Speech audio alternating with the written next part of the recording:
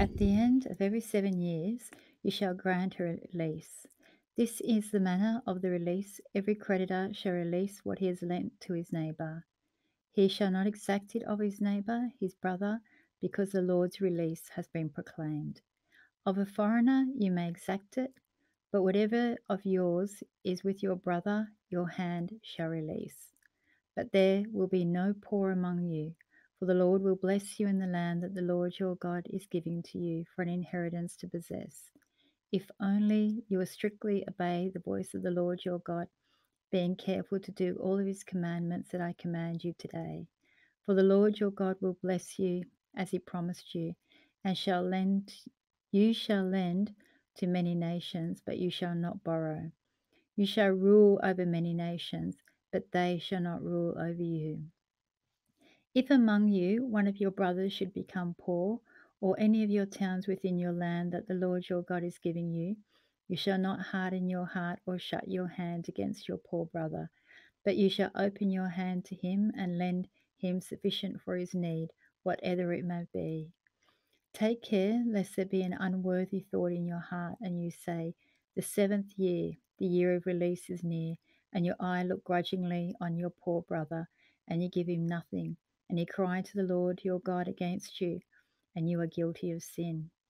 You shall give to him freely, and your heart shall not be grudgingly when you give to him, because this is the Lord your God will bless you in all your work and in all that you undertake, for there will never cease to be poor in the land. Therefore, I command you, you shall open wide your hand to your brother, to the needy, and to the poor in your land. If your brother, Hebrew man or Hebrew woman, is sold to you, then he shall serve you for 6 years, and in the 7th you shall let him go free from you. And when you let him go from you, you shall not let him go empty handed.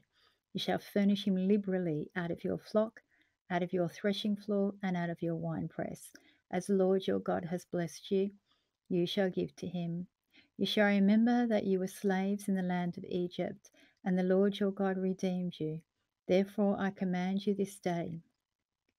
But if he says to you, I will not go out from you, because he loves you and your household, since he is well off with you, then you will take an oar and put it through his ear into the door, and he shall be your slave forever.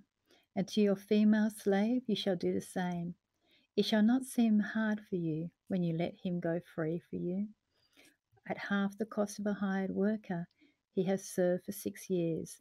So the Lord your God will bless you in all that you do.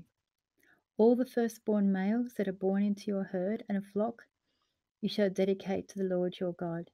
You shall do no work with your firstborn of your herd, nor shear the firstborn of your flock. You shall eat it, you and your household, before the Lord your God, year by year, in the place that the Lord will choose. But if he has a blemish, if he is lame or blind or has a serious blemish, whatever, you shall not sacrifice it to the Lord your God.